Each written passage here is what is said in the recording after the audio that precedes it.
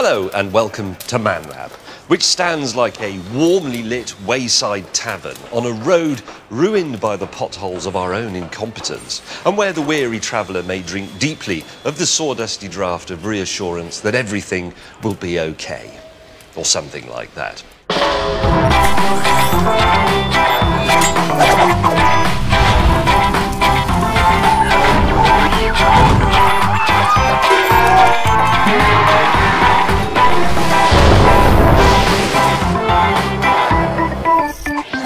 On today's rainy Wednesday afternoon at school, stand clear, fire in the hole! We give a whole town its daily bread. He's desperate for a bun, that bloke. His head is like a skull sinning. You've got to get it. We take the reins of time's winged chariot with our own clock. What could be simpler than that, apart from obvious things like quantum physics? And we explore complex mathematical probability theory via 300 cans of lager. 3, 2, 1! Ah!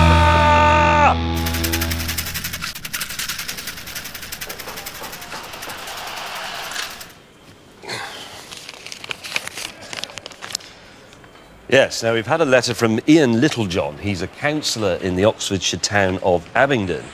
And he says, Abingdon has an ancient tradition of throwing buns from the top of our town hall to the assembled populace for royal events.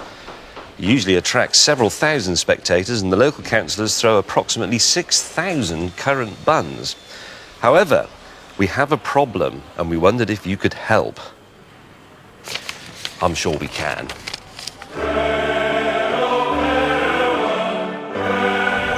This might sound like the sort of thing we would just make up.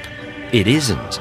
Abingdon's obsession with chucking buns at its citizens stretches back centuries. Every time there's a royal event, out come the buns. All the way back to eyewitness accounts of low-flying hot crossers at the coronation of King George III in 1760. Let them eat buns, cry the burghers of Abingdon, and the dough-faced citizens swarm into the streets like yeast-crazed fanatics. Old photographs show crowds in a bun frenzy, so deprived of entertainment that a pelted bun must have seemed like a PlayStation 3. But if anything, it gets worse. Let's move forward to the modern colour age, the 1990s, the rise of the me culture, the decline of community values, and we find tragic scenes such as this. Now, if you look carefully, you will see this girl has 3 buns to herself. This woman over here has 3 buns. Somebody back here has 2 buns. Somebody is catching buns in a hat. But what about this poor urchin here? He has nothing. He is our ward for this operation, because let's not forget, he will now be in his 20s. He must be starving.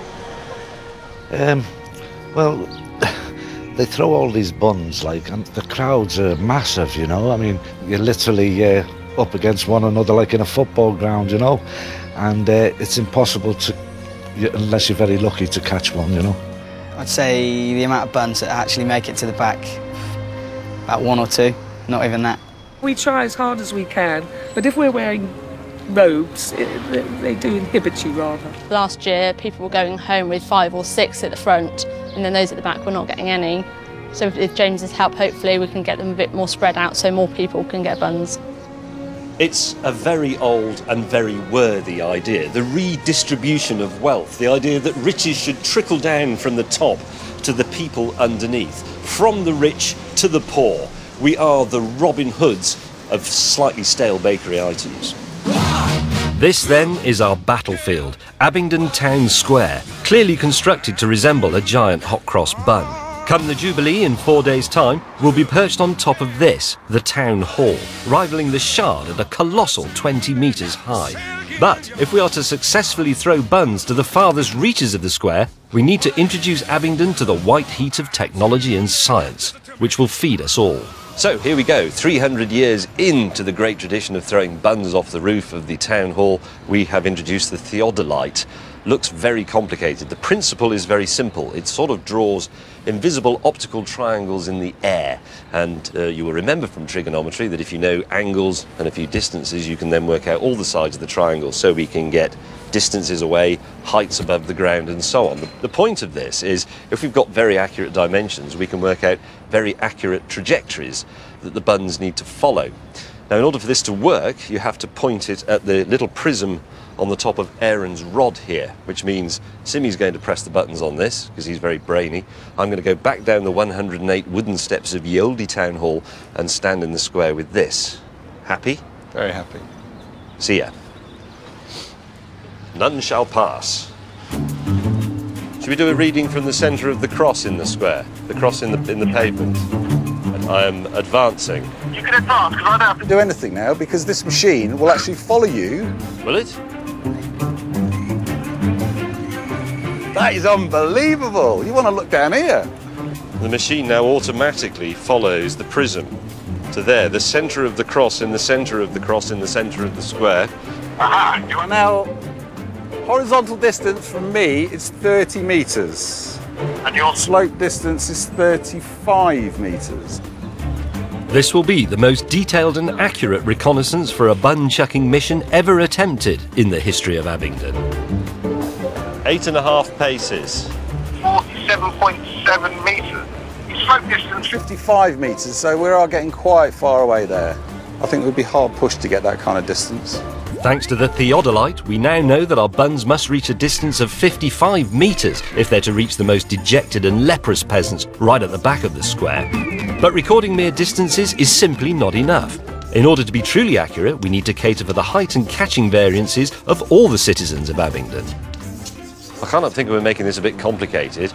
Distances in metres accurate to 3 or 4 decimal places. I mean, it's not as if the bun is standard. We're not going to be able to make it land exactly there, are we? I've got a better idea. I've got a really good idea.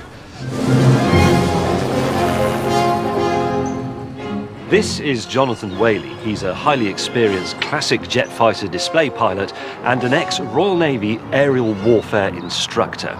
He is eminently qualified to throw some stale bakery produce out of the window of a small Cessna. So, any questions? No, Skipper, I'm ready for it. Synchronised watches. Monday? Monday it is. Oh, good. Let's go. Good.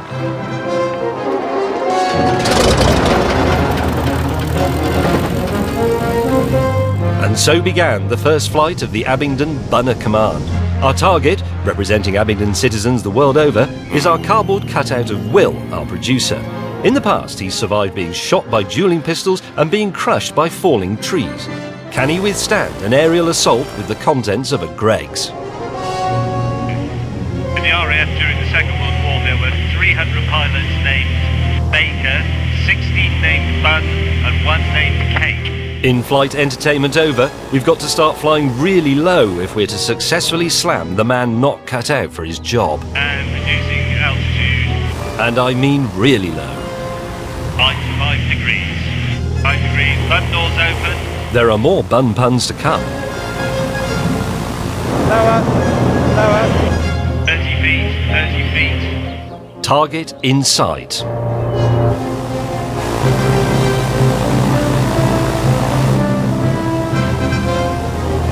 Okay, Bumpernir, make it a good one. Bun's gone. Goner, Will has been bunned.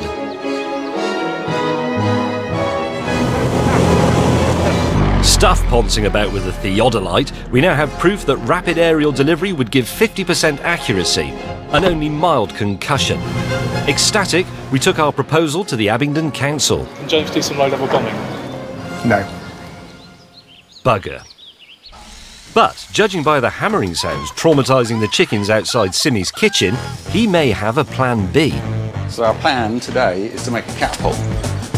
Sim sets to work, accompanied by cheesy doing music, welding up a framework from mild steel.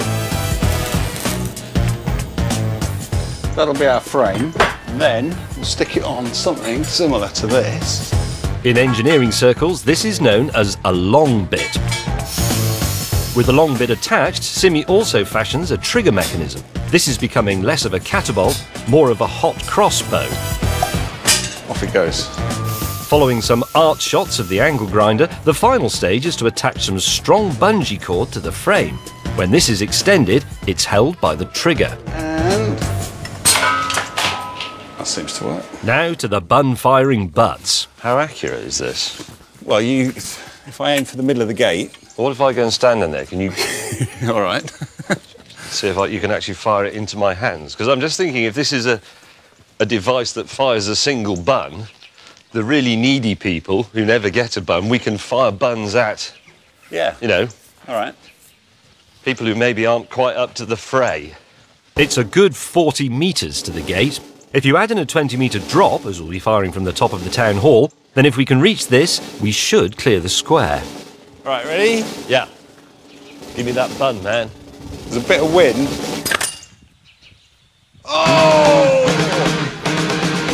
It's good. This is a precision pastry projectile system, the sort of thing 3D TVs were invented for. If only we'd thought to film it that way. With this, we can slam a bun into the mewling gob of a hungry child from 60 metres. The only problem is, we need to fire a heck of a lot of buns, and our hot crossbow is a one-shot deal. Perfect. OK, what else you got? Ah, you might recognise this. That's the Christmas tree bauble mortar. Yes. Yes, in a display of ingenuity that will justify your licence fee for years to come, Simi has spent a full 15 minutes digging out the bauble mortar from our Christmas special last year. So the idea being one big valve which will let whatever compressed air is in this part out very quickly. And out they'll come. Simple in theory. And we're going to give it a go now. Pressure up to full. Here we go. 5 bar. There we go. That's hopeless. But before you can even say, didn't that happen on the Christmas special as well, Simi has identified the problem. There's so much air rushing past. What about some sort of wadding, like a shotgun I thought cartridge? of that, James. I thought, So I came up with that. So that now is a nice fit. So no air escapes around the side of our buns. Ramrod? Ramrod, just to get it. What we're looking at here is the mechanisation, the industrialisation of food distribution, which a lot of people object to and they think it's not proper and it's not local and it's not rustic. But let's face it, the population is expanding and this is the way they get fed. If you don't embrace this sort of thing, you end up with a place like Abingdon full of starving peasants. And nobody wants that. So, raising pressure. Ready? Fire. Whoa! Like that. Buns to reign over us. So, thanks to the cutting-edge tech of a small foam bun, we can now give Abingdon a current bun carpet bomb. That's tremendous. With that sort of trajectory, you're going that far, plus we've got the drop, you'll be able to mortar the shops opposite. You'll be able to fire buns through the windows. The only slight problem is the loading procedure is quite convoluted, and there's, I don't know, something like 5,500 buns. That's it. And all those braying, starving people who haven't eaten since Charles and Diana got married. And all those councillors wanting to throw the buns as well. We need a sort of a more rapid-fire solution. Well, there is something I'm working on. I mean, given that the crossbow does like 1 a minute, this will do 6 a minute, but I'm working on something which will do about 1 a second. We're not going to reveal until part 2 exactly what this is, only that it can do this. I don't know what Sim's secret weapon is, but I do know that it's part of an extremely important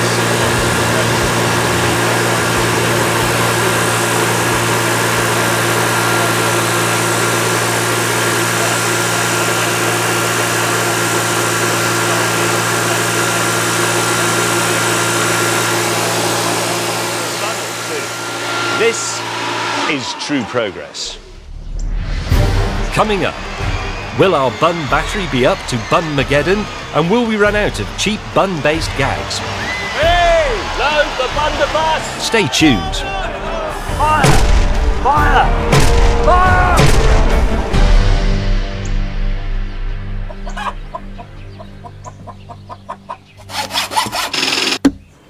Now, the other day, we noticed that there isn't actually a clock anywhere in the Man Lab, which isn't really a problem because, of course, we can go out and buy one very easily. But where's the skill in that? This is Man Lab, so we're going to make one.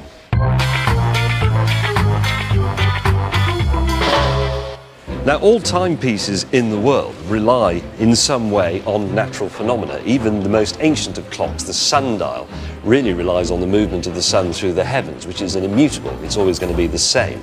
A clockwork wristwatch has an oscillating spring. Even an atomic clock is based on something natural. And there's another one that we're going to use, the flow of water. Even a bucket with a hole in it, if the hole is the right size, will give you a rudimentary egg timer sort of clock. But Simi here has been working on something more complicated involving siphons. Simi. We're going to have a constant flow down to a siphon. Now, as you know with siphons, if you let water go into them slow enough, they won't actually siphon, because they'll never get to the point where the water goes over the top of the siphon to actually draw down the water. Right. It will then I'm saying right in a vaguely confident manner, but actually this is all quite complicated. We need to go back to first principles. Here's what any petrol thief knows. You draw liquid from a container through a pipe like this. Once it reaches the point where it's lower than the liquid in the original container, it will continue to flow unassisted. So if you keep topping up the original container, you can maintain a constant flow. Because the chalk drawing is a bit baffling, we set up a simple prototype siphon to show how a series of them could manage the flow of water very accurately. If the siphons fill and discharge regularly, then it should be a simple matter to join them up to some sort of display. Another natural phenomenon then as the basis of a clock. It's absolutely spot on, look. That always goes back to the same level, which means the same amount must always be coming out, and that's the important thing, isn't it? Everyone's going to be constantly rushing to the bog with this thing going in the background. After going for a wee-wee, Sim is ready to reveal more of his increasingly complicated time and motion plan. Time will be read on the clock by our minute indicator, which will have 30 holes, each of which takes 2 minutes to fill. When the minute indicator is full, the water will flow into the hour indicator, which has 12 holes. So if 3 windows in this were full, and 3 windows in that were full, it would be 6 minutes past 3 in the morning, or the afternoon, because it's a 12-hour clock. Yes. Well, there you go. What could be simpler than that? Apart from obvious things like quantum physics. Any timepiece is as useless as a speed hump on a runway unless it's accurate, and this is true of ours. The slightest leak could completely ruin our clock's precision. So to be extra careful, we make a wooden template for each part first, so we can cut the real Perspex parts with absolute accuracy. Once our Perspex pieces are cut, it's time to construct our chronometer. Well, we must get on with this, Simi, because, as Omar Khayyam said, the stars are setting, the caravan starts for the dawn of nothing. Oh, make haste. The great thing about this, as opposed to something like a long case clock, is that we're going to mount it on a large wheeled frame so that the whole thing is completely portable around the Man Lab. It'll be as versatile as a wristwatch. So, with our Perspex components exactly in position, suddenly, from nothing except the mind of Simi and some precision engineering, stands the Man Lab water clock. You join us at a very exciting moment. We are about to add water to our water clock for the very first time. And you will know that the poet Larkin said, if I were called in to construct a new religion, I would make use of water. And that's what we've done here. Time is our God.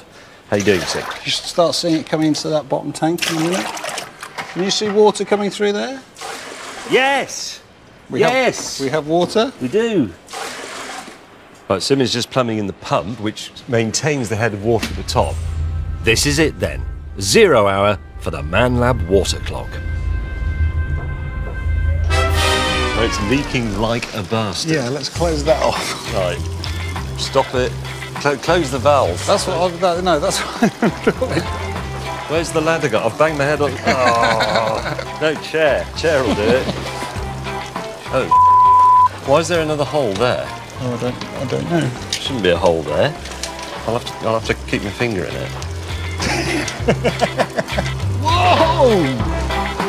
We'd like to tell you how long we spent making repairs, but unfortunately, our clock was broken. Simi's water clock really, it defers to the Romans and their aqueducts, the canal builders of the Industrial Revolution, and of course, our clock-making grandfathers. It really is a remarkable, bubbling thing. And so you can see it work more clearly. Simi is now going to add dye to the water. How high is the water, Mama? Now this may look a little complex, so here's how it works. Water is pumped up from the tank at the bottom to the top. It then travels down through our siphon system, which releases water every 2 minutes into our minute gauge. So each hole filled here represents 2 minutes of time. Once the minute gauge is full, the water is dumped into the hour gauge, where each hole filled is 1 hour. Then at midnight or midday, when everything is full, the whole system is dumped back to the water tank to start again. Simi now reckons he's fixed all the annoying leaks in the clock and that it's running perfectly. But to see if he's right, we need to check it against the real time. And to find the real time, I'm going to use one of the most ancient methods known to humankind, which is, of course, the talking clock. Hang on. At the third stroke, the times will be 10:52 and 10 seconds. Right, let's find out. 10, 4, 6, 8, 52. To use the strict horological term, that's bob on. The ManLab water clock is complete and accurately recording our tardiness. Wave goodbye to boring wall clocks and welcome this gurgling monument to doing things the hard way. Well, that's marvellous, but now it's time for something different.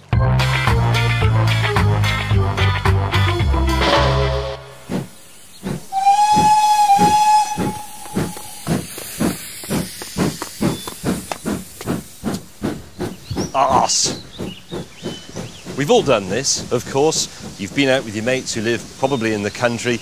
You've had a good night out, maybe had a few too many, and then you missed the last historic steam train from the local station. What do? There's nobody here to help you. The signalman sits in his signal box staring dispassionately at his chipped thermos flask.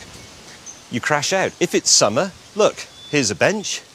Here's a nice grassy knoll. You can kip down there, wait for the next train in the morning. But what if it's winter? What if it's freezing cold? What if it's raining? We think we have an idea. You join me in ManLab's top secret inflatable novelties department, where air can be used to sustain anything, even a small igloo-like building such as that one. We're going to use it for what we call the snorkel. The meaning of this will become clear. But anyway, here's a bit of a prototype. It's basically life jacket technology. This is polyurethane held together with seams. This is a small valve device with a hand trigger, like the one you're supposed to pull after your airliner has ditched in the sea. I have in my pocket an air canister. This would simply screw into here, like so, and then, hope I don't let myself down, pull the string, and nothing happens. I pull the string,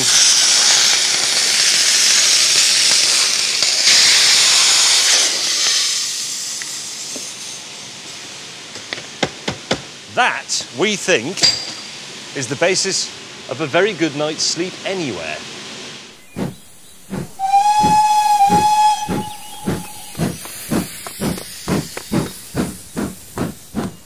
Crivens!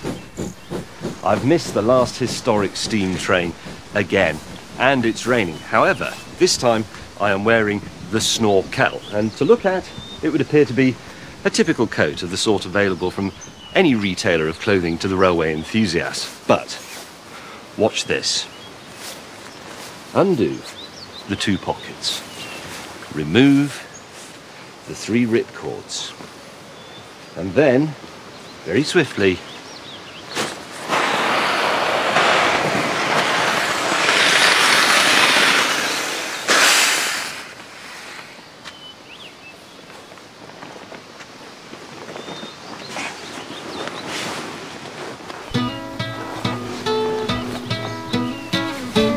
lovely. The great thing about this, of course, is that it can be used in pretty much any situation.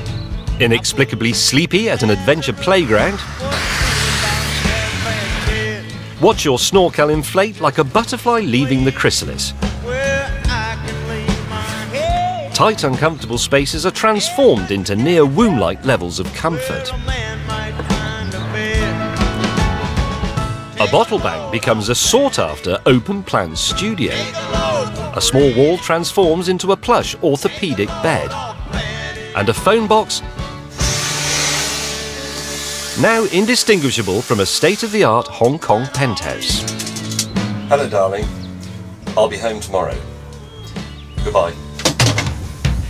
I picked up my bag. I went looking. The Snorkel.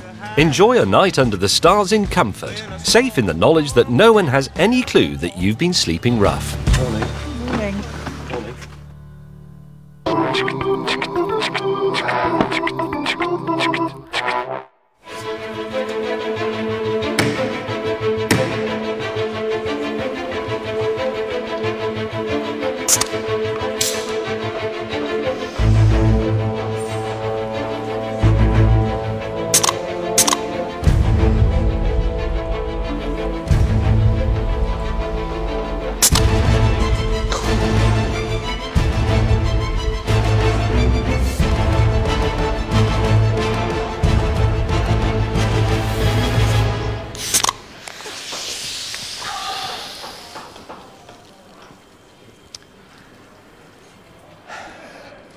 That was one round of the most perilous game of chance known to man, the Beer Hunter. And it is, of course, a complete game of chance. Do you take the can that's been shaken up, or do you not take it? But here's a question, and it's one that's concerning us a great deal in Man Lab. Can you make your own luck in a game of chance? Maybe you can. Step this way. We're going to talk about something called the Monty Hall problem, named after Monty Hall, who was the host of an American TV quiz show called Let's Make a Deal. Now, typically, in the show, the winning contestant would be presented with 3 mystery prizes like this, in boxes. You can't see what they are. One of them is a good prize, the other 2 are duff prizes. In our case, one of these boxes contains a lovely large slice of gala pie. The other 2 contain a bowl of dreary salad. Now, at this point, the game show host says to me, Good luck. Pick a box. So I'm going to say, I choose box 1. And the game show host then says, You've made your choice. I shall now help you out by revealing that in box 3, there is a dreary salad. Now that you've seen that, would you like to change your mind? Now, at this point, many of you at home, I imagine, will be going, but that's just a 50-50 chance. What can you do about it? But not so, according to game theorists who have been working on this sort of thing since the 1930s. I should change my mind, and I stand more chance of winning. So, yes, please, I would like this box instead. Drum roll. Drum roll. I don't get that at all. Well, that is a piece of gala pie. And you got it right. And I just, but yeah, I know what you mean. I know what you mean. It doesn't seem to make sense because that box has gone, but we know what was in it, so that seems to change the odds. But apparently, and this has been debated for decades by statisticians, by PhD mathematicians, and it is supposedly true. In that situation, you should change your mind. So what we're going to do to test the theory is play the Monty Hall version of the Beer Hunter. 3 cans per round, 2 are explosive, 1 is safe. But of course, that's not very scientific either. The only way we can make this statistically viable is to play 100 rounds.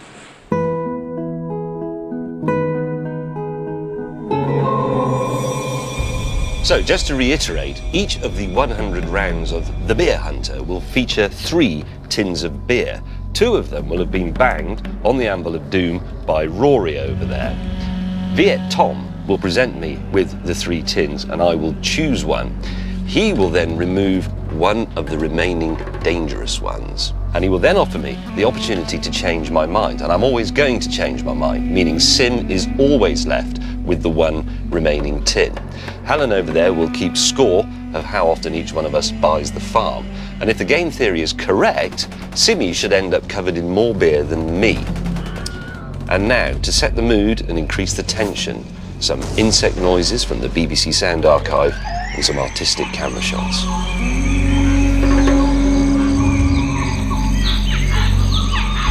Most game theorists will predict that Simmy will lose 2/3 of the time, or 66.6%, with me only losing 1/3, or 33.3%. Let's see. 3 cans, I pick one and Tom takes away a dangerous one. You're going to pie out on yourself.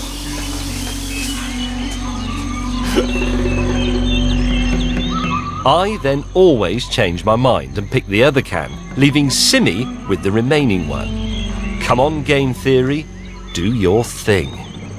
3, 2, 1, fire. Bollocks. So this is why we have to do this properly over 100 rounds, because one go doesn't prove anything statistically. I lost that, I'm dead. But overall, well, let's see.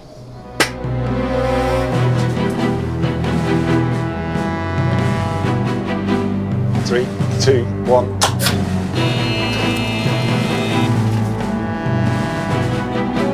Three, two, one, fire. 3 rounds in, and game theory is beginning to look about as relevant to the real world as the golden shot. But then...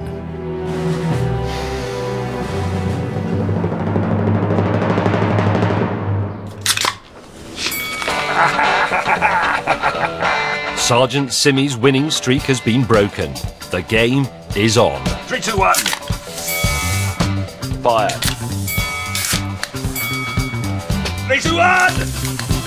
Ah! Blood in the streets, it's up to my ankles. Blood in the streets, it's up to my knees. Blood in the streets, the town of Chicago. Oh my God!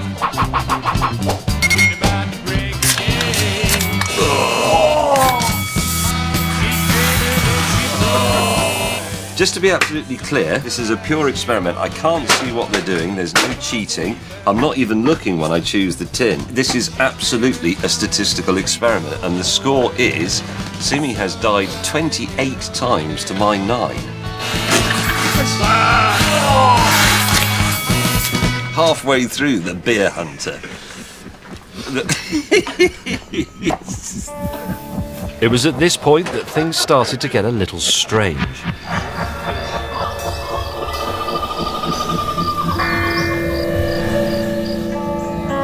What we didn't realise was that although we weren't actually drinking the beer, the sheer amount of CO2 being released from the cans into our sweaty tent was giving everyone low-grade hypercapnia, or carbon dioxide poisoning. Do not try this kind of mathematical research at home, or in a pound shop mock-up of Vietnam. All thoughts of game theory and clever number crunching had fallen away. Our clothes dripped with beer, our fingers shriveled and wrinkled, fumbled with soft nails at ceaseless ring pulls. Pneumonia had taken Simmy. Collateral damage was everywhere. The horror. The horror. This is the end. 5 rounds left. Beautiful friend. This is the end. My only friend, the end of our elaborate plans, the end of everything that stands, the end. 60-39. What does that mean? Final round, gentlemen. Final round.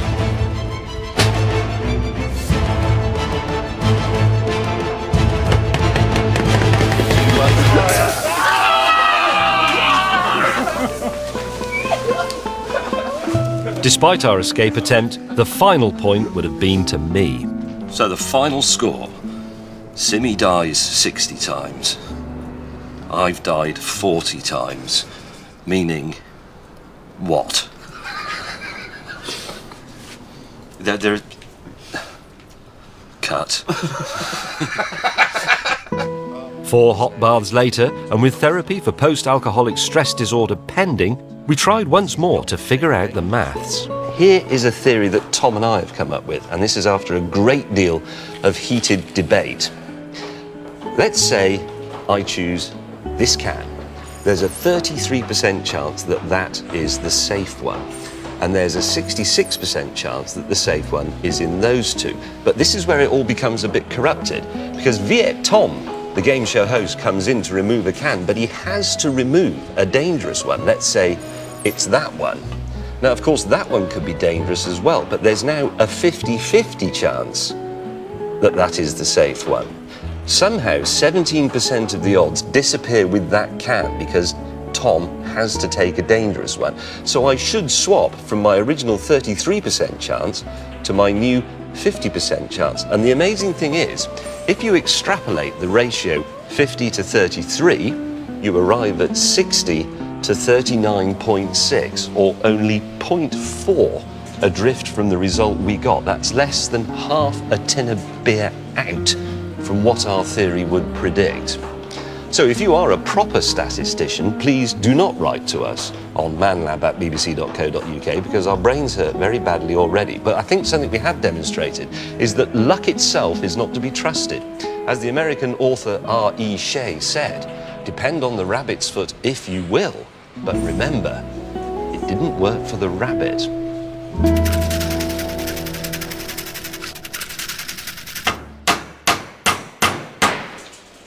Now, here is a problem encountered by modern man everywhere.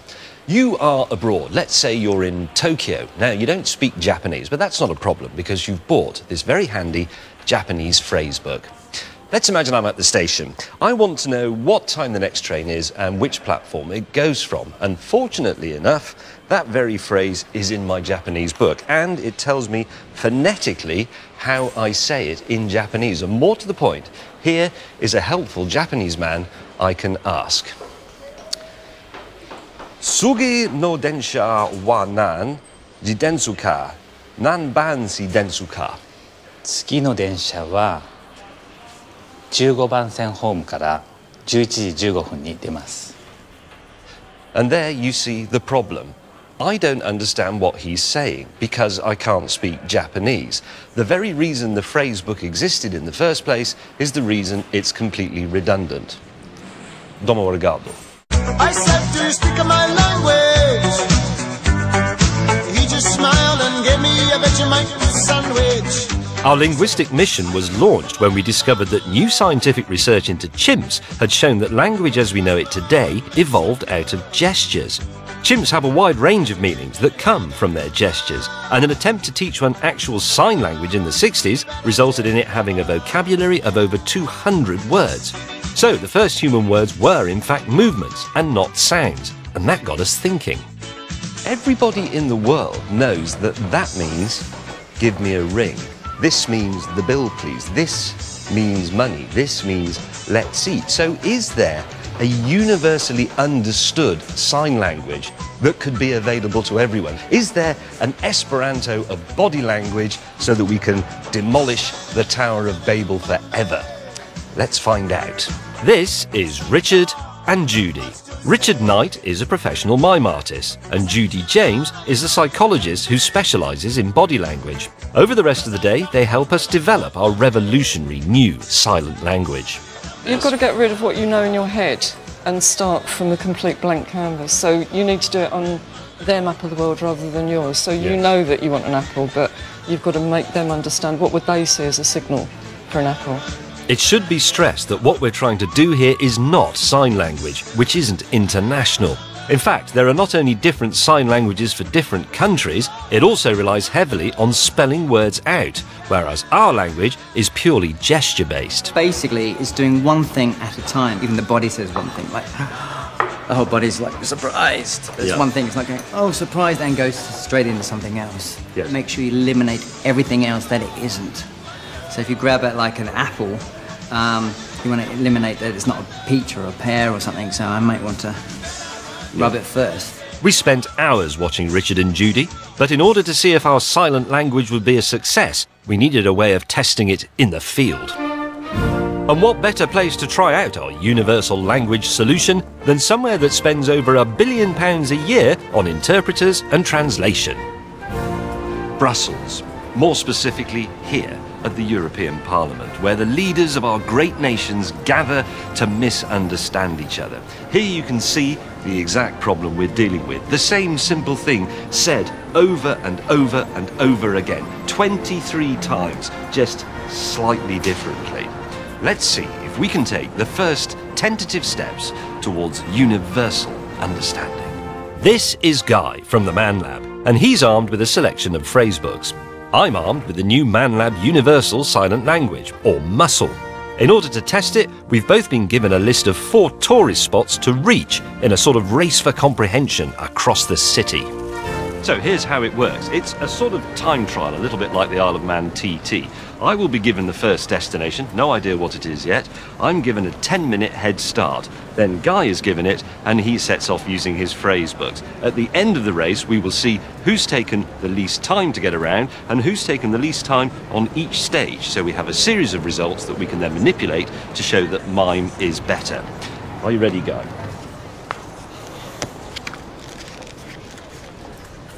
Where? Good, let's begin. Our first place to get directions for is the Belgium Natural History Museum, distinctive for this rather ferocious iguanodon guarding the entrance.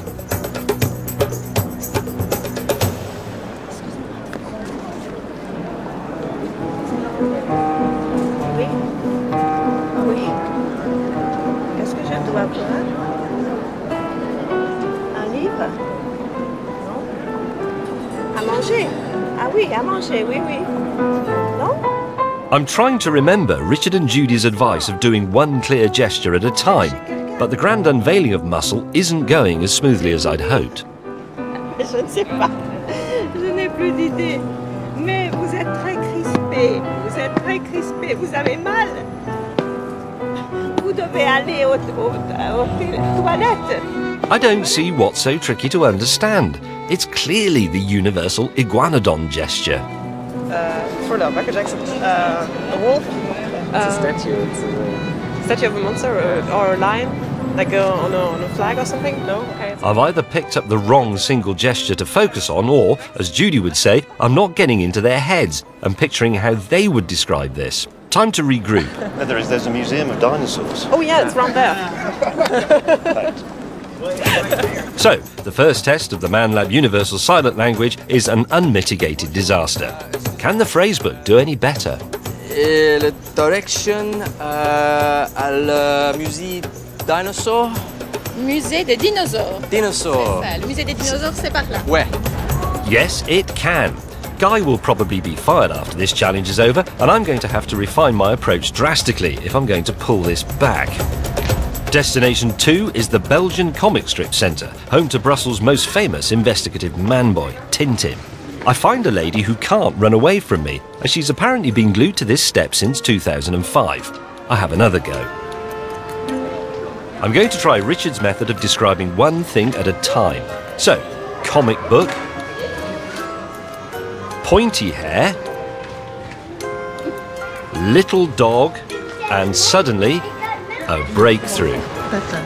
Tintin. Oui, d'accord. Tintin. Voilà. Bye. It's the first real success for the Man Lab Universal Silent Language, but it still took me a whopping 5.5 minutes to get there. Hot on my heels, Team Phrasebook. Tintin. Le livre Tintin. Tintin. Oui, oui. Oui. Et la direction? Ah, la direction, c'est la Grand Place, hein, Karima. Pour Tintin, c'est près de la Grand Place, hein. C'est à côté de la Grand Place. Très bien, merci beaucoup. Je vous en prie. Bonne journée. Guy spends the next 5 minutes wandering around, as he has no idea what à côté de la Grand Place means. But he still manages to get to the Belgian Comic Strip Centre before me, despite my 10-minute head start. Next up, the Magritte Museum, your one-stop shop for bowler-hatted businessmen floating in the sky and pipes that are not a pipe. Direction, le musée d'art. Matisse. It's Magritte, Guy.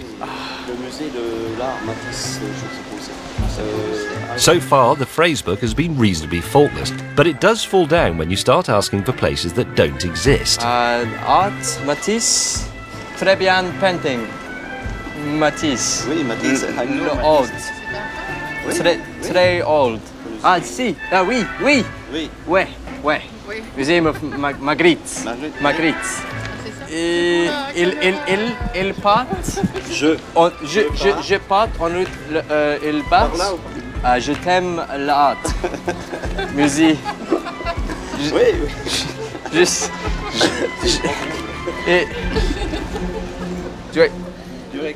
After 6 minutes, Team Phrasebook finally gets the goods.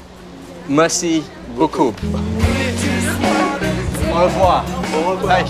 So, the first cracks are starting to show in the Phrasebook. On the other hand, Muscle was finally starting to find its feet.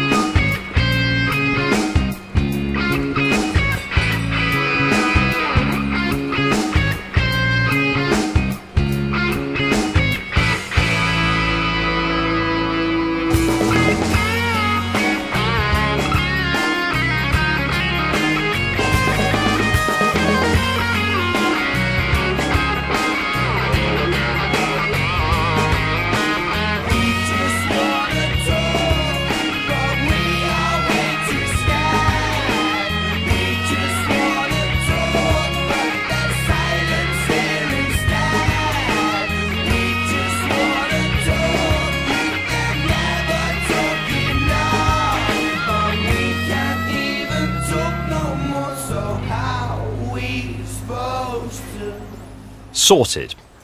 But despite proving that multicultural gesture conversations are possible and indeed the way forward for the future, Team Phrasebook is still in the lead, having reached the Magritte Museum.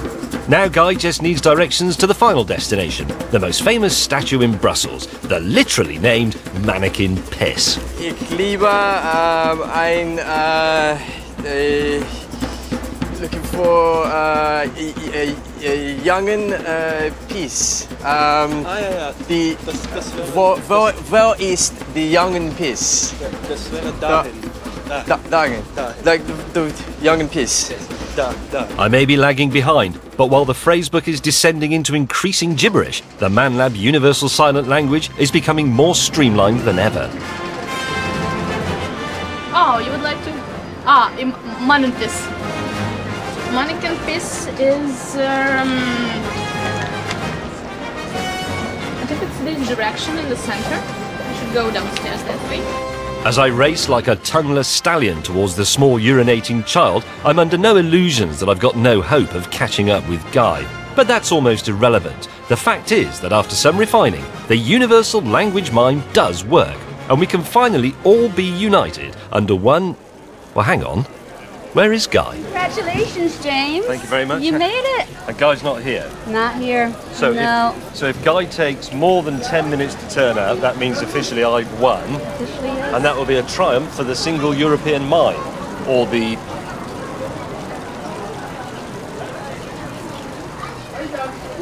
And let's be honest, this has been one afternoon's experiment. New words take maybe decades, even centuries to emerge, and we have already arrived at universally, internationally recognised symbols for a dinosaur and a small urinating statue. That's a triumph. 9 minutes and 50 seconds later, and Guy is still looking for the boy's piss.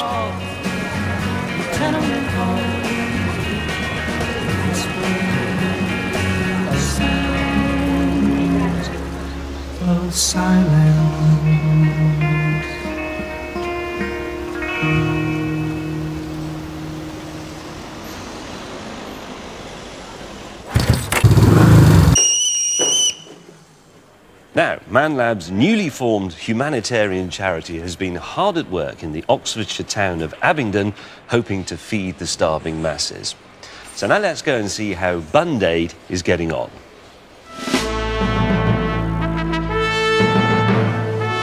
Earlier on in the show, we were approached by the Right Honourable Council of Abingdon, whose traditional bun-throwing ceremony for the Queen's Jubilee was in danger of leaving its citizens both hot and cross. The amount of buns that actually make it to the back, about 1 or 2. Our mission was to find a way to launch buns from the roof of the town hall to reach the peasant masses in the square below. even the lazy ne'er-do-wells at the back. After a few false starts with bun delivery systems, we finally had a bun-blasting armoury that was a match for the braying and starving proletariat. As morning dawns on the day of the Jubilee, though, there's just one thing we hadn't considered. It's chucking it down. And so you join me in Abingdon Town Square on a glorious June the 3rd, 2012. And as I'm sure you can see, royal fervour is all around me. The town is almost at breaking point. What a glorious day. In honour of both Her Majesty and the British weather, I've worn this uniform of red, white and grey. 60 years on the throne. Long to reign over us. If this rain keeps up, it won't matter if our bun launchers can reach the back of the square or not. There may be nobody down there to fire them at. But as the first soggy Jubilee celebrators start to trickle in, morale remains patriotically high.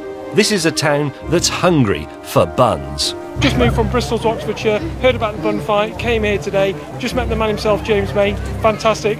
Waiting to see how fast they start projecting those buns. If I catch a bun today, I'll go mad, boast about it, loads, go absolutely mental. This is the highlight of it all, the whole weekend, the bun throwing, that is what we're here for. So last year we came here to try and catch a bun, didn't manage to do it, royal wedding, big disaster for us. This year we are going to catch a bun, it's personal, it's vengeance, and we're going to take that bun home and it's going to be a glorious moment. If I catch a bun, hopefully I'll be the envy of everyone because I'll just be that amazing at catching buns. This is it. Crowd or no, a delivery of 7,000 buns means the stage is set. On the rooftops, a lone pigeon scout stands watchful for the oncoming barrage of crumbs. In the streets, security guards carry giant oven grills for torturing roundheads. Just a few days ago, the town square looked like this. Today, on the Jubilee of Her Majesty Queen Elizabeth II, 1926 to unknown, it looks like this.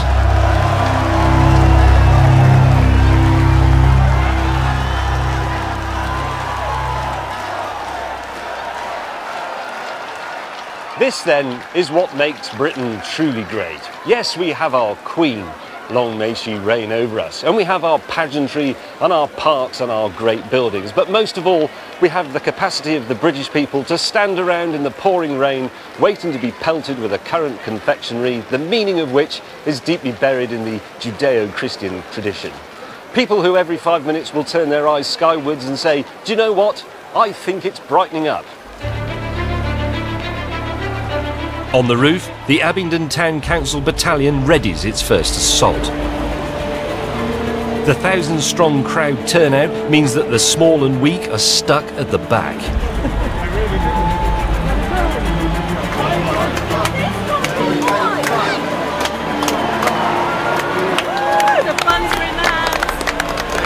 And then, without warning or battle cry, the throwing begins.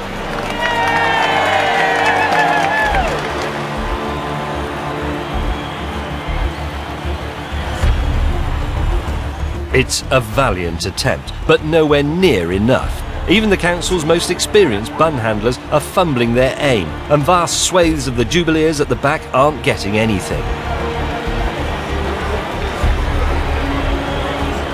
Time for the hot crossbow. Stand here. James, where are you going? Right, down there. Where? To your left, there's a miserable looking woman, hasn't got a single bun. Fire at will.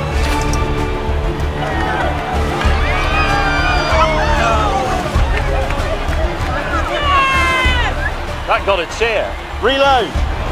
The hot crossbow dropped a bun benefit right into the hands of the needy. He's desperate for a bun, that bloke. His head is like a skull, Cindy. You've got to get him. You, sir. Yes. Got him? Yeah. Wait for it, skull face. Here it comes. Fire. It's a near miss, but with a crowd this huge we can't afford to make mistakes. And as we feared, the hot crossbow is just taking too long to fire off single shots. Sod it, let's turn the mortar round and fire at that lot. Ready! Load the blunderbuss! As Simi readies the blunderbuss mortar, I pull out our special bun ammunition, printed with the faces of the entire royal succession. Prince Charles. And, as it's her jubilee, a few extra queens. Harry. Right, down the barrel. Building pressure. Anyway. By bar. Fire! Way!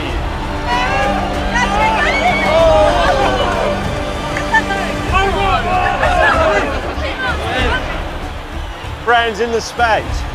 This is more like it. The blunderbuss is firing off a baker's dozen once every 15 seconds. Simi, lower elevation. I think we might be able to get those people in the window on the opposite side of the square. Fantastic. Fire! Fire! Fire! Rory, find us some starving urchin. They'll do. Breech closed. Pressure. Loaded. Stand clear. Fire in the hold. Spot on. You got one! You got one! You got the bun.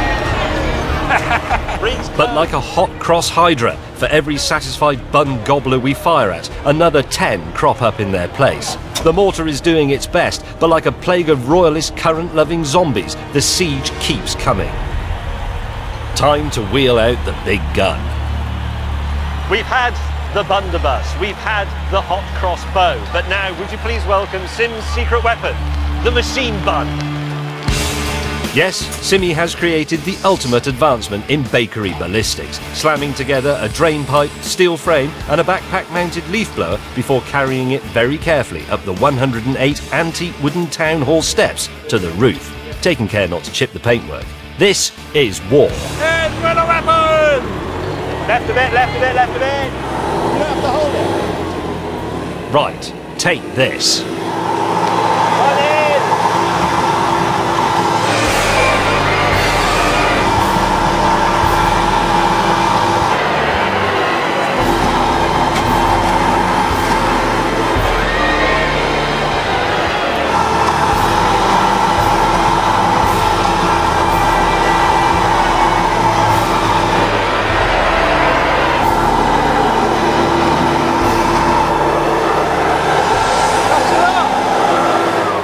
Are we out of buns? I'm out! Sim is like a messiah. With just 7,000 buns, he seems to have fed 5,000 people. But had it worked? Yes, we got buns. I caught, I think, 3 normal buns and 1 Prince, whatever his name, Prince Andrew I caught. Yeah, we caught quite a few buns today. Yeah. Glorious moment. Worth standing in the rain for that. A glittering, memorable day full of golden memories of glory. 60 years on the throne, 7,000 buns. And the people of Abingdon have eaten. What more could this great nation ask for?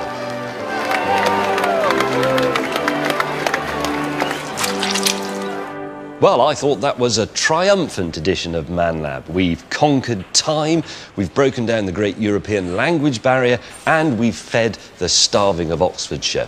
So it seems only right that we have a triumphant bell ending. Here to play us out with theme from ManLab, it's the Stone Handbell Ringers. Goodbye.